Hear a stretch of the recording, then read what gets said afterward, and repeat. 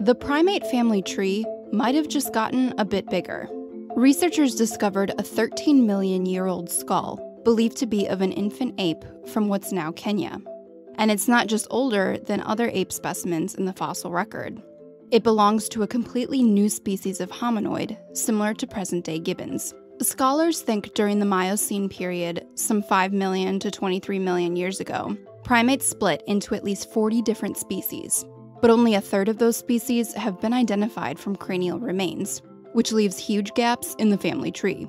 And until now, some of the best fossil evidence we had of some 10 million years of primate evolution were jaw fragments. But this skull was buried, maybe in an ashfall from a nearby volcano, and preserved for millennia. Now, it could give paleontologists a pristine window into the evolution of early ape traits. Researchers don't think this animal was a direct human ancestor, but they say it could offer clues to how and when the earliest hominoids started developing more unique skills, like walking upright.